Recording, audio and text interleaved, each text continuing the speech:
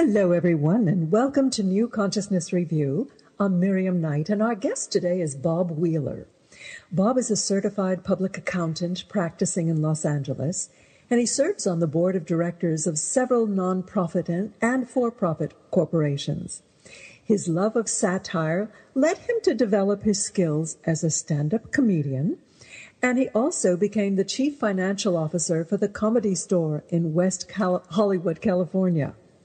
Now, Bob's passion is to help others gain insights about how emotions trigger financial decisions.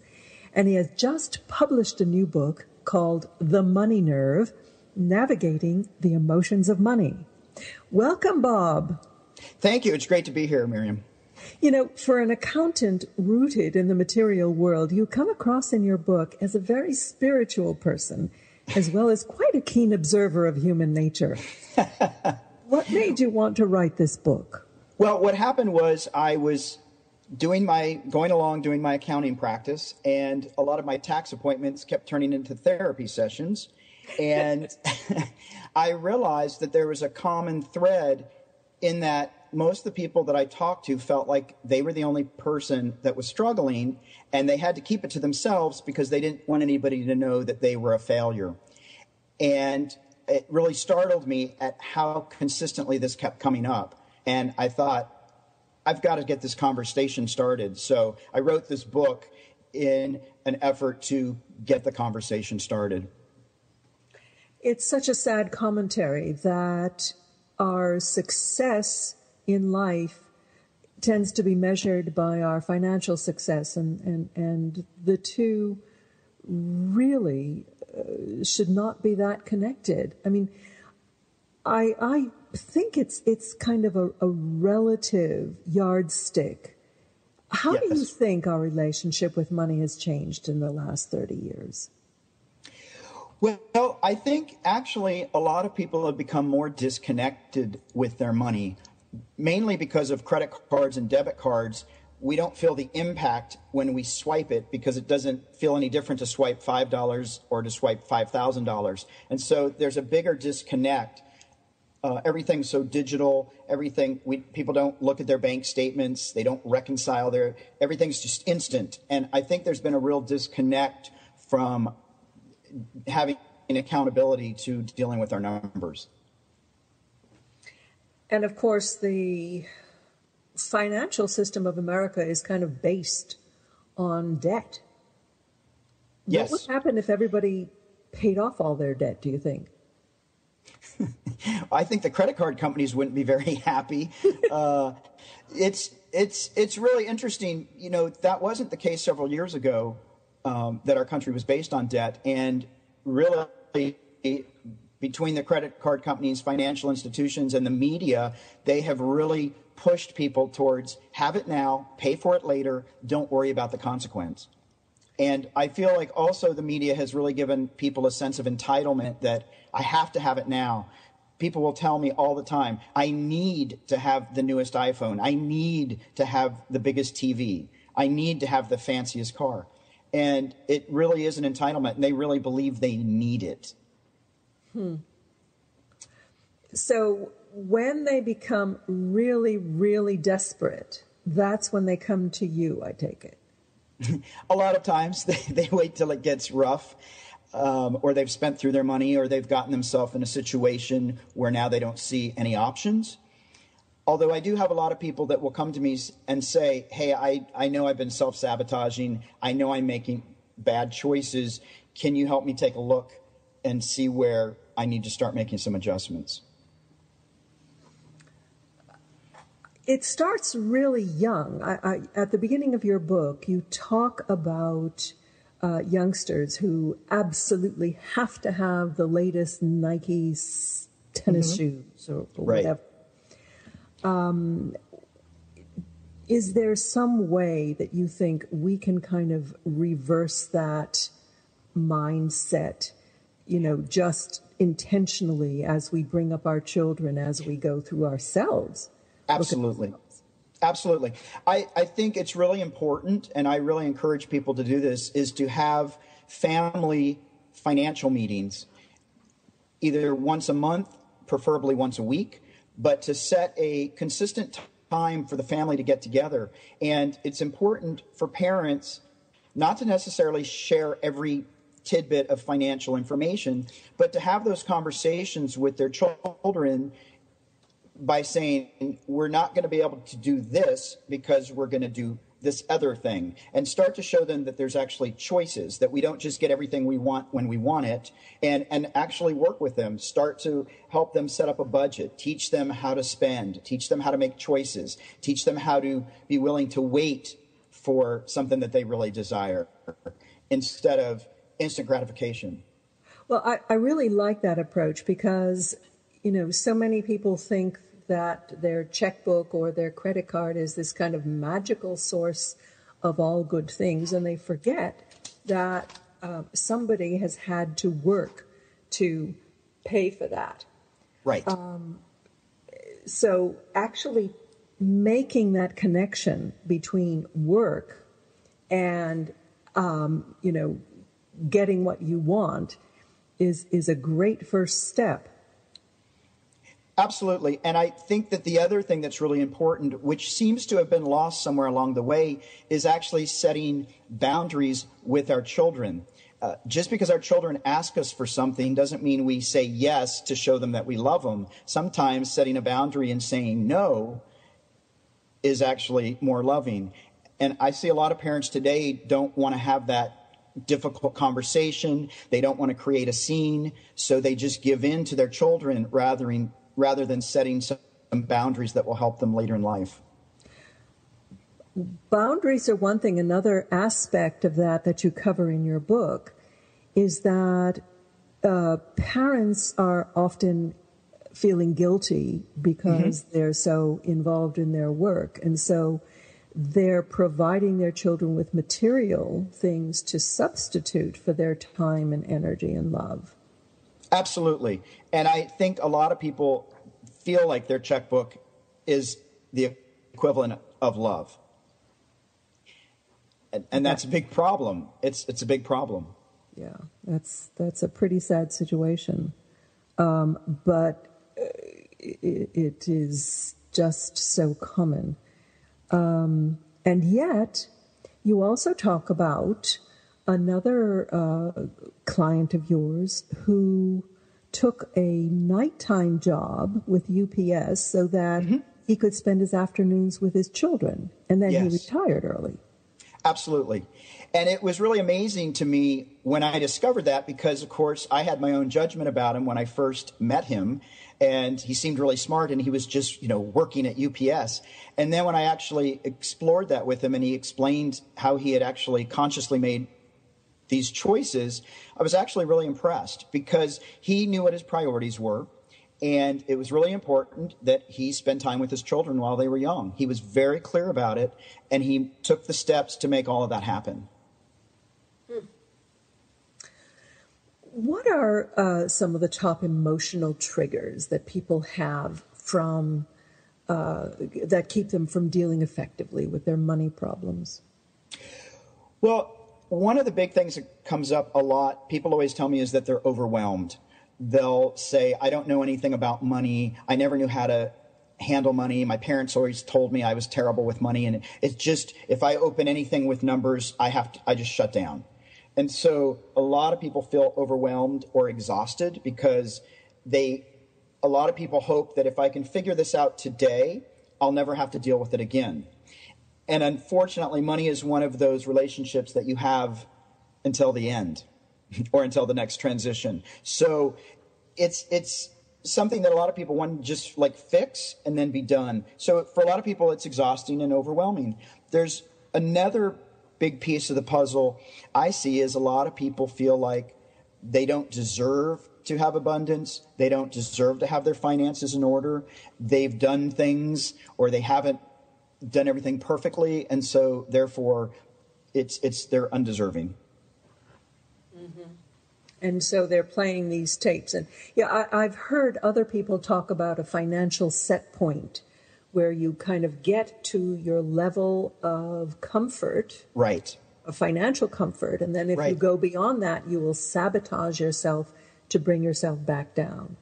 Absolutely. I see it all the time. It's amazing when I do workshops, I talk to people about what's the comfortable number in their bank account. Some people are comfortable with covering the overdraft every day. Some people are comfortable with 5,000. Some people are comfortable with 50,000. And when it gets too much above that, they'll go out immediately and spend it and bring it right back down. Mm-hmm. People don't hold on to their money very long. I do a process where I make people actually hold money for a long period of time, and it drives people crazy. And it's really interesting to see what happens with people. And most people will say, I've actually never held money that long, because as soon as it's in my hand, I pay a debt, or I go get something that I deserve, or I give it to my children. And we immediately throw it out into the universe rather than learning to sit with it for a little bit.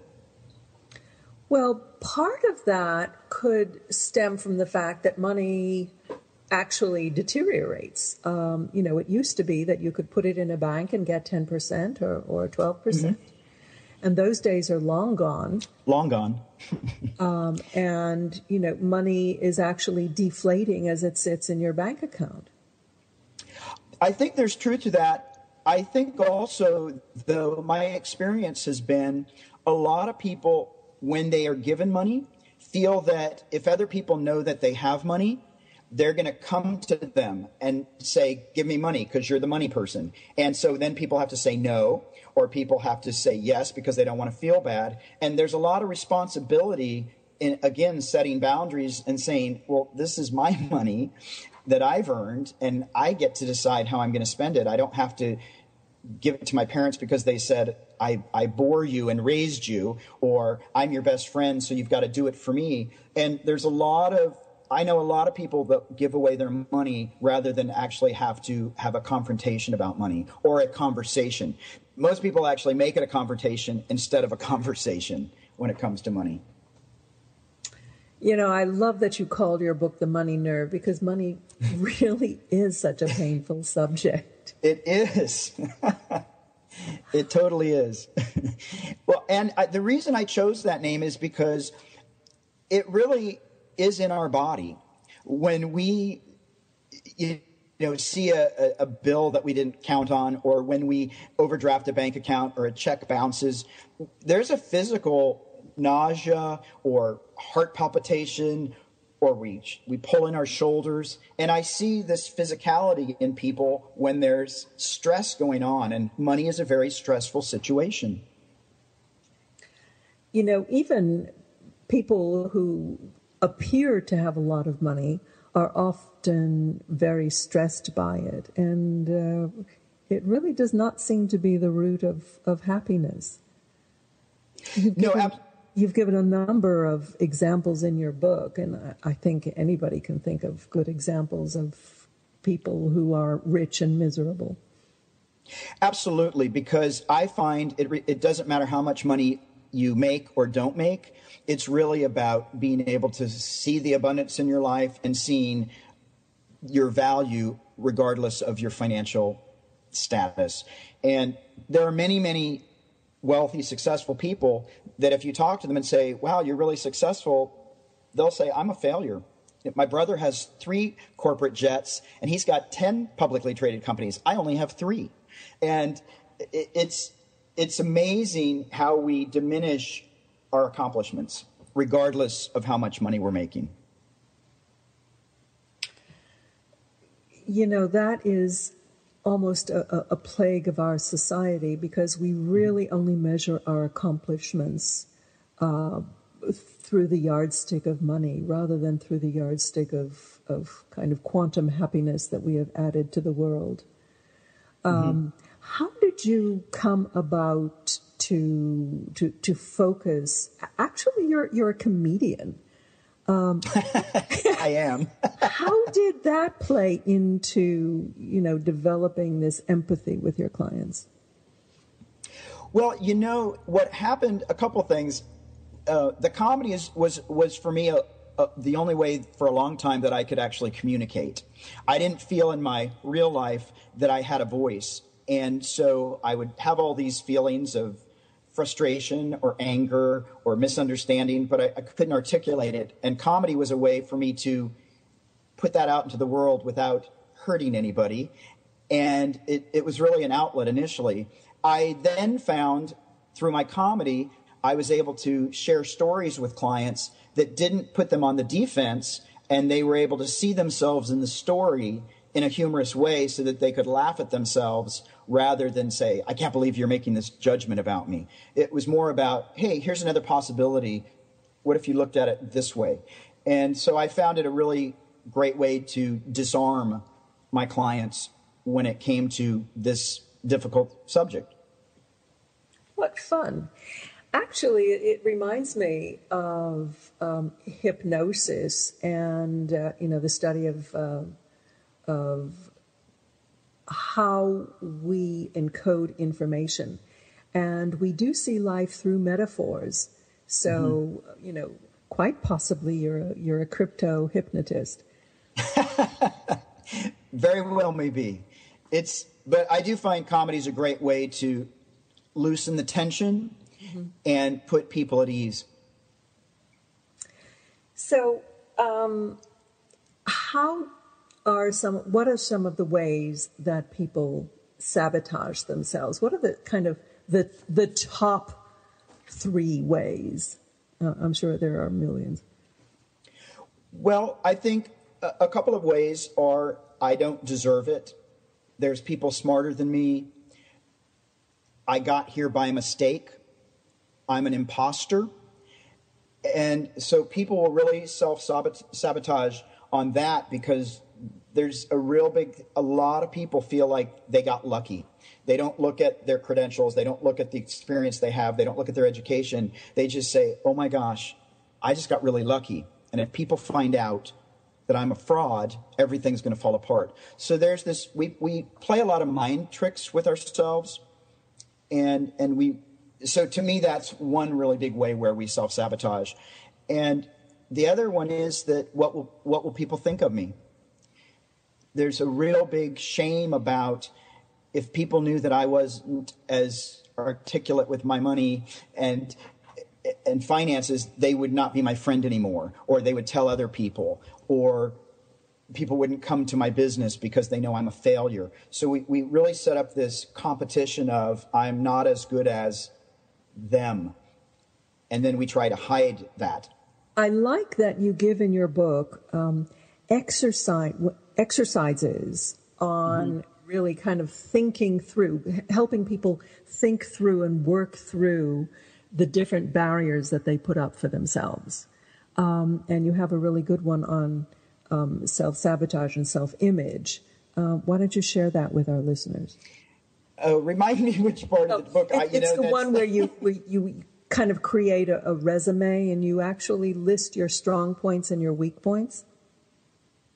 Yeah, the reason I like to do that is because a lot of people are really good at picking out all their negatives. And people just in general in this culture focus on what we don't do right. And so for me, it's really important to start actually recognizing what are the good things that I do? What do I have a family. I've set up a retirement account, and maybe it's not as big as somebody else's. But I really like to help erode the story that we've created about ourselves and start to actually see what the truth about that is. Now, overcoming the sort of self-doubt is one thing, but actually managing one's money in today's world is another. You're a big fan of budgeting. I am. How do we even start with that? Well, a lot of people, first of all, have to give it their judgment about budgets. I find most people will tell me, oh, I hate you're going to talk about budgets because that means I have to give stuff up. That's restrictive. It's going to call me out on stuff. I don't want to deal with it. I look at a budget as a tool. It's information, and it allows me to make different choices. So I don't see it as restrictive. I see it as informational. And what I try to get people to do initially, before we even get to the budget, is just to start recording. And I'm sure you've heard this before, but start recording all the money that comes in and all the money that goes out. And what I call my budgeting is honest budgeting. I encourage people to actually put everything down. Don't hide the things that you actually are trying to hide. Because if you have a spending habit, if you have an addiction, if you have to buy lottery tickets, you need to factor that into the budget, because a lot of people won't factor those items in. And then at the end, they come up short and they don't understand why. And it's because they're not actually being honest with themselves. So for me, I get people to just start tracking that information, and then we can pull it together and actually start to build a budget. And that seems to, I try to do it in baby steps, because if I sit down and do the whole, we're going to go from A to Z, people shut down. I usually have about a 20-minute window to get to people before they shut me out. I was very amused by your suggestion that, anything that they're kind of ashamed at, just write personal or write some kind of code word. Yeah, special needs. Well, because, it's interesting. Yeah, the budget's really for ourselves. It's not for everybody else. And so, if you need to put those code words in there because you don't want somebody to know what you're doing, that's fine. But you really need to know that you're spending that money. Yeah, I think one of the hardest things that we have to overcome is this tendency to lie to ourselves or to fool ourselves. Yes. You're demanding absolute honesty, and that's really hard. It's very hard. It's very hard. And I find, it's funny, I just did this workshop, 4-week workshop, and at the end of the fourth week, everybody said, I actually can't believe I actually have enough money to cover all my expenses. I didn't realize that. They were all coming in from a place of scarcity, and over the course of 4 weeks, they all came to realize that they actually had enough. And that they actually had more than they thought. They were just spending it in places that they weren't counting in their mind. Mm-hmm. Yeah, I remember one of your clients, you said that he was making, or she was making $250,000 a year, and they couldn't believe it until you actually tabulated it for them. Oh, yeah, he got really angry at me because he said, I don't know where you got these numbers. You just made this up. And I said, well, I was going by your numbers. Did you make this? Did you make that? Did you make this? Yes, yes, yes. And then when I said, well, the total is this, he just said, I can't believe that. He said, I don't doubt you. But yeah, he was absolutely, absolutely shocked that he'd really pulled in that much money. And in his mind, he was making $30,000 a year. And yet he was spending it all. And he was spending it all. That's the part people forget. You spent it. It's because it's not here anymore. They're like, yeah, but I can't believe I couldn't have spent that kind of money. Well, let's go through the numbers. Let's go through the bank statements. Let's see where it went. And a lot of times we start to go through the numbers and people will say, oh, right, I forgot about that trip. Oh, right, I ended up upgrading my car. Oh, yeah, I gave that money to my friend. And we cancel it out because we don't want to use that information in the real calculations. Mm-hmm.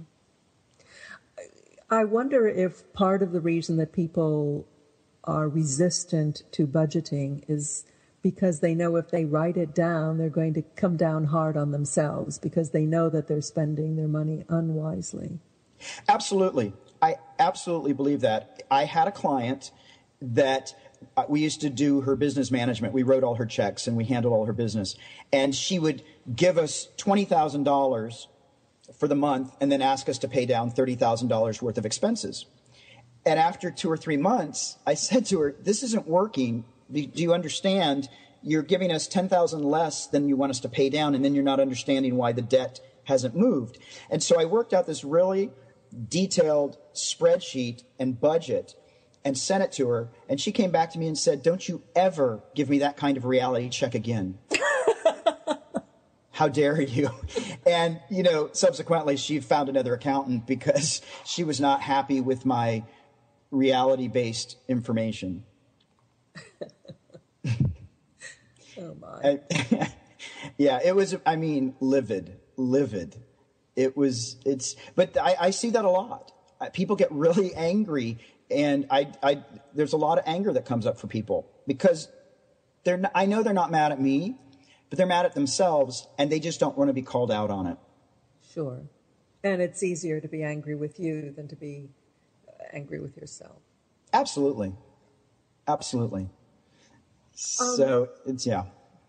Now, I love your quote that success is a journey and not a destination. Mm-hmm.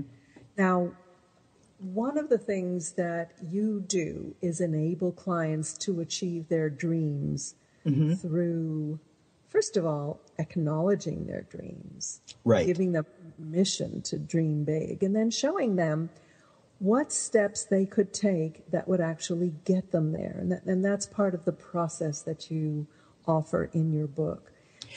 Give us some examples of how you've worked with your clients. Absolutely. So this is one of my favorite exercises with people because a lot of people think it's so difficult. And when after we go through this, people will say, it's really that easy? I thought this was going to be difficult. So one of the things we do is we'll identify one of their goals or one of their dreams. Now, a lot of people will come to me and say, well, I don't do goals because that's just too financially oriented. I mean, that's just like greedy. So I'll say, okay, well, do you have dreams? And yes, I have a dream. I want to build a music studio in my house. Okay, so when would you like to have that done by? 6 months. Okay, and how much do you think it's going to cost to build this music studio? Have you costed it out? Yes, it's $10,000. Okay, so you want to do this in 6 months. It's $10,000. How much can you put away right now towards that music studio? $200. Okay, so let's do the math. $200 in 6 months is not going to get you to $10,000. Oh, right, that doesn't make sense. So then we can actually, move the timetable to fit the budget. Or in the example that I'm giving right now, when I said, what are the things that you need for your music studio? She said, well, I need a new Mac computer, and that's $5,000 or $6,000. And we do this in little groups. And so I said, you can get refurbished Macs. And somebody else was an engineer, said, yes, I buy all my computers are refurbished, and I save thousands of dollars. So all of a sudden, her $10,000 budget dropped to about $5,000, and we were able to look at the actual numbers of what she needed. How could that be adjusted? And then we looked at the timetable on how much she could actually put away and what was a realistic date for that accomplishment. And once we actually put all it together and she found that she had support, she was actually able to start working towards that goal because it was tangible and it was in baby steps. Mm-hmm. And it was really that simple. And I do that. I had somebody else that said they wanted to be a public speaker, but it was just a dream of theirs. And I said, well, how long have you been dreaming this? She said, well, for years, because I'm just waiting for it to happen. I said, well, it's not just going to happen. You have to make it happen. How much money do you want to make from this? And we worked out the numbers, and she realized it shifted from a long-term, long-distance future goal to, I could start doing this next month. I've got people that want me to speak all the time. I just never ask them for money. And, so because she thought that would make her less spiritual, or there's this preconceived idea from some people that if I'm wanting to have success in my money situations, then I'm not as spiritual or I'm not a good person, which I do not think is true. The other aspect of many spiritual people is that they somehow think the universe is going to provide it. It's the old joke of the person who said, I want to win the lottery, and God comes down and says, well, meet me halfway and buy a ticket. Buy a ticket. Exactly. Well, and that's the funny thing. There are a lot of people that just say, well, God will provide and I'm just going to wait. And you actually have to take some action. There's just so many people that are just passively waiting. And what that does is makes us a victim of our circumstance rather than making us the captain of our ship. And we have to step out and take action if we want abundance to come our way. Absolutely. Now, what is the role that the whole financial system plays in our financial straitjackets, and what can we do to insulate ourselves? Well, I think in this day and age, the financial institutions and the media have really pushed people into a bind of, you must have it, you have to go through us, there are no other options. And what it does is it's given people a limited set of options on how to get their finances in order. The interesting thing is a lot of these same financial institutions have been bailed out by the government, have spent extravagantly and written things off with customer money or taxpayer money. And I really feel like we have to start taking back our own power. I suggest to people that, work with the big banks to work with a credit union, work with somebody local, work on getting rid of your credit card debt, and maybe have a couple credit cards for an emergency, but don't rely on them. So, hey, I can get my points. Oh, hey, I can get all these bonuses if I keep creating debt. And learn to just start living within their means and stop empowering these financial institutions. I was very amused by your suggestion on freezing your credit cards. Well, I actually did that when I was going in my transition of getting out of debt. I actually really like that, because if you're going to actually literally freeze your credit cards, it's going to take a while for them to thaw. And if you microwave them, you'll probably damage the little metal strip. So you have to really want that credit card badly enough to unfreeze it. Because here's the thing. The reason I like that, and one of the things I really encourage people to do, is to create a hiccup in their current habits. Because a lot of stuff we just do out of repetition. We just do it out of habit. We don't think. And if we can learn to find ways to hiccup our mental map, freezing the credit card so we have to stop and think about it, putting our savings in another bank account that we can't get to for a couple days. It's not just going to automatically cover the overdraft. Then we actually have to be involved in the process. And so I really work to find ways to hiccup our thought process. You talking about maps, you talk about creating a financial map. What do you mean by that? Well, I mean a couple different things. One of the things that I think we have to do is, even like when we set goals, we need to set financial goals. So if I want to have $50,000 in the bank, I need to figure out a map of how I want to get there. Do I want to put money away in savings? Am I going to invest in stocks and hope that it has large capital gains? I have to map out the different ways that I can get to my financial goals. And then at the same time, I want to look at the emotional sabotage in that process so that I can be aware of where I'm going to try and change my destination financially, and really explore that so that I can actually stay on course. Because, yeah. Go on. Well, because I think a lot of people don't like to get specific with their financial goals, because somehow that will jinx it. And I really tell people, I think it's really important to get very specific. The universe works with you much better when you're very clear about what you want. We hear that an awful lot. Yeah. You actually have to visualize, and then you have to take action. And then you have to take action. You can't just visualize. Yeah.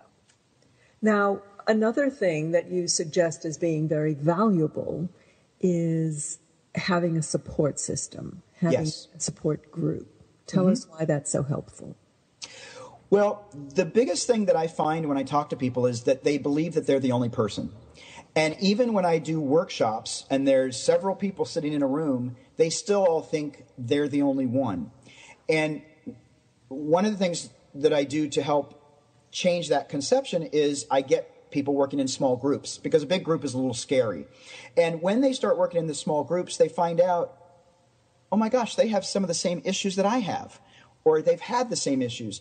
And they start actually sharing with each other how they got out of a situation, or one of the ways they got out of debt, or the way that they talk to their children and set a boundary. And so what happens is they find, oh my gosh, this is really great. I've got somebody else I can talk to about this, because most people never talk to other people. A lot of people don't even talk to their spouses about their finances.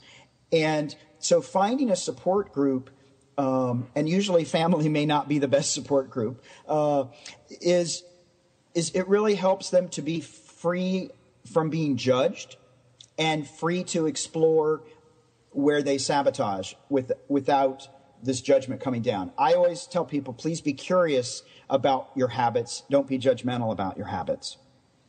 How do you even go about finding such a support group? Well, one of the things you can do, there are programs out there like, Debtors Anonymous or something like that that's more formal. But if you have a friend and you both are commiserating on how you overspend, that might be a great opportunity to say, hey, you know what? I really want to actually change the way I spend my money. Would you be willing to partner up with me? And maybe we could actually help each other, hold each other accountable, check in with each other. And finding a teammate like that is a really great way to go. Or finding a financial advisor and just going in for a free consultation to start to get some ideas of how to do things differently.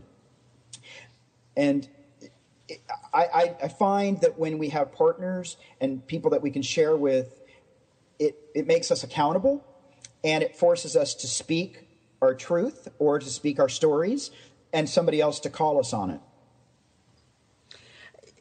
I think it also is very helpful in cases where you kind of need that extra push, or you need this outside perspective. You gave the story of someone, possibly even yourself, who was not getting the pay from his company that he thought he should be getting. And your friend said, well, keep track of it. Keep a list of it. Yes, that actually was me. And, it's interesting. I was unwilling to do it initially because I said, well, that's not my job. I shouldn't have to track the money that I'm owed. And they said, well, then you're going to have to just accept what's given to you. Because if you're not willing to have the conversation and track the money, you're just going to keep getting what's given to you. And it was really interesting because I was actually just thinking about that the other day. It was so funny because when I presented the information, the other person got so angry at me that I would actually show him real numbers, and that he had to pay me money that I had earned. He went around telling everybody, I can't believe he did this to me. And so all of a sudden I was the bad guy. But it was great actually taking that step, because at the end of the day, I'm the one responsible for my finances. And so the excuse that it's his job to do it, not mine, makes me a victim. And for me, this is all about self-empowerment and not being a victim of our circumstance. Another case you gave in the line of self-empowerment was of someone who went to her boss and said, I don't feel I'm getting valued as much. And she actually was offered another job at twice the money. Right. Yeah, it's interesting. And I think this is an issue that women face a lot, where men get paid more money for the same job responsibilities. And sometimes we're willing to just take something because we're so excited somebody actually sees any value in us that we don't see our full value. And when we do that, we allow people to take advantage of us. And it may not even be conscious on their part. I know a lot of times people won't go ask for a raise, and they think, well, my boss is just going to realize how amazing I am, and they're going to just give it to me. And sometimes the bosses are just caught up in so many other things, they just forgot to actually have that acknowledgement. And so it's important to go in and say, hey, I think I'm of value. Maybe you think differently, but I'm bringing a lot to the table. Here's what I'm doing. Do you agree? And then that gives them an opportunity to get some feedback of, yes, you're amazing, and geez, I don't know why I didn't give you the raise sooner. Here's some more money. But I also think, yeah. No, please finish.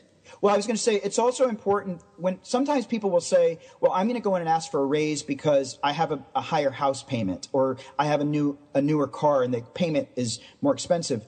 And I learned early on, one of my bosses one time, I actually went in and I said, these were the reasons I need a raise. And he said, actually, I don't care what your expenses are. I'm going to give you a raise because I actually think you're worth it, because you bring a lot of value to the company, but it has nothing to do with what your budget is. And in the future, you should actually come in with your value versus what money you need to cover personally. And I thought that was a really important lesson. I was grateful for the feedback, and I was grateful that he also gave me the raise. So it was a good learning experience. And a lot of people, though, will go in based on what they think they need versus what their value is. That's the kind of entitlement mentality that we need to combat as well. Absolutely. A lot of that. Yeah. Now, as we discuss this money nerve issue, it really comes down to certain spiritual values. It comes down to a sense of self-worth. It comes down to a sense of actually providing value to others, providing value in the world. You have kind of moved your focus into, really through this book, into helping others. Yes. How important do you think that is in the whole financial abundance equation? Well, personally, I think it's really important. I certainly think there are people out there that can make money and not be in service. And I really feel that for most of us, to really be in conscious choice and to be in integrity, for me, it's about being in service to other people. And when I'm in service, I find that I'm rewarded tenfold. And so to me, it doesn't mean that people don't also have an opportunity to be of service to me. So there is an exchange. It's not all about just I'm in service so I can't receive. I think it's important to have that balance. But I really firmly believe that if we're in service, our abundance will flow through. And energetically, I just, that's, for me, there's just no other way. It's just not an option for me. When did you embark on this kind of spiritual path? Well, it all started when I started looking at my own. I mean, that wasn't probably necessarily the intention, but when I was looking at my own financial self-sabotage, because I was doing it quite regularly, and I really had to do a lot of self-work and really look at some really painful parts of myself that I didn't really want to acknowledge. And as I continued that work, it really took me to a deeper level. And it really helped me see that it really wasn't just about how much money I could make or how much money I didn't have, that it was really about a way of living, and it was about a mindset, and that it's not just about me. Mm-hmm. You're quite the adventurer as well. What gave you the urge to go climb the Himalayas? I'm partly crazy. It's interesting. I actually had no idea. I always wanted to travel. I thought it was very exotic and romantic to travel and explore the jungles and the mountains. But I also had a belief that only rich people could travel. And when a friend of mine asked me to travel outside of the country, I said, well, I can't do that. I'm not rich. And they said, what are you talking about? I said, well, only rich people can travel. And they said, well, that's ridiculous. Buy the ticket. We're going. And when I actually did that, and I realized that I actually had the ability to travel around the world, I started taking every opportunity. And I love mountains. It gives me a place where I can just be without all the noise of cell phones and people and emails. And it's a place where I can really just be with myself. And I just, for me, it's going into nature is an amazing way to get grounded. And the other thing is I really enjoy going to third world countries, which I don't really like that term, but when I go there, I find the people there are so gracious, grateful, generous. They are happy to be alive. And it really reminds me of how entitled I sometimes am when I come back to this country and demand to be treated a certain way. And I really learned to appreciate my life by being that reflected back in the places that I've traveled. That kind of brings us full circle to the beginning of our conversation when we were talking about what it takes to feel that one has abundance. What do you think are the most important elements? I think the most important elements in abundance is having a rich experience in life, having deep relationships, and having connection with others. Hear, hear. And notice that material possessions aren't part of that. No. And many people, I find that if you look at a lot of very financially successful people, their material things are not on the top of their list either. It's really about deep, rich life experiences, because those are the things that we remember. Right. So, Mr. Comedian, can you give us a good joke to close the show? Or a good story? I'll give you a short and sweet situation. My dad used to always tell me that life is not fair, which I did not like as a child because I don't want to hear that life's not fair. I'm now okay that life is not fair. I just want it to be not fair in my favor. That's all I ask. Okay, one more. Well, let's see. Well, I used to, when I first became a CPA, it was funny because I was financially in a bad situation, and I bounced checks like crazy, and I just was doing a lot of self-sabotage. And I would laugh because I could write a check to anybody for any amount, and people would take my check because it stood for Certified Public Accountant, because it said CPA on the check. And I always laughed because for me, it always meant can't pay anything.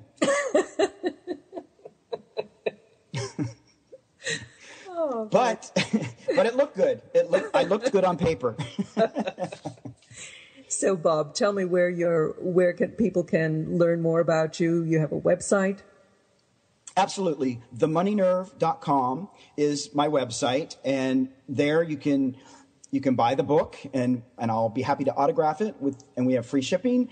There's also all of the workshops that I do, and I also have been doing speaking presentations for financial institutions and different organizations around the country, and so I also do that. So the website, The Money Nerve, is the great place to find us. Very good. Well, we've been talking with Bob Wheeler, author of The Money Nerve, Navigating the Emotions of Money. Bob, thank you so much for being with us. Thank you so much for having me. Appreciate it. You'll be able to find Bob's book on our website as well, ncreview.com, which has been newly re-released. We have a brand new design for you, so come and visit. Next week, we will have our wonderful reviewers back for the Reviewers Roundtable. We had to reschedule that because one of them was sick, but she's feeling much better now. And now we're going to close with our track of the week called Bliss. It's a single by Arun Shenoy.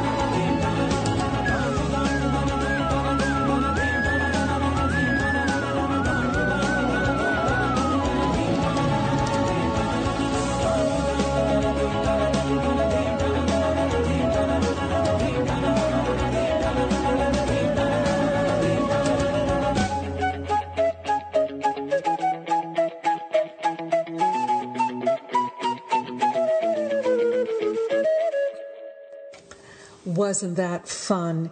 And you know, it's been turned into a delightful animated video on YouTube. Anyway, Arun Shenoy is a Grammy Award-nominated composer and record producer. He's based in Singapore, and his versatile production style, I think, spans genres as wide as rock and funk to jazz and world music. Bliss, the track we just heard, is Shenoy's first single from his Indian World Fusion project. It was also one of over 30 tracks on Sounds from the Circle 6. It's a compilation of New Age music produced by Suzanne Doucet from her company Only New Age Music, and the website is newagemusic.com. And Arun Shenoy's website is arunshenoy.com. That's ARUNSHENOY. Well, I'm going to leave you with one last reminder to visit our website at ncreview.com and let me know what you think of our new design. You can email me at miriam@ncreview.com. Well, that's our show for today. I'm so glad you joined us, and I hope you'll join us next week. Until then, I'm Miriam Knight for New Consciousness Review.